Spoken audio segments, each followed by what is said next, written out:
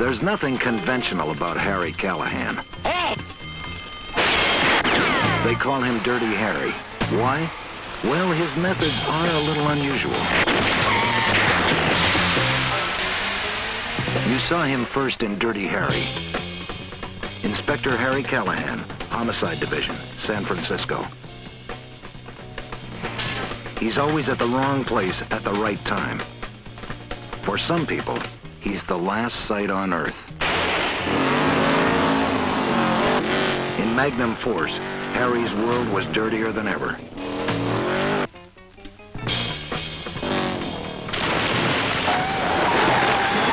Clint Eastwood is Dirty Harry.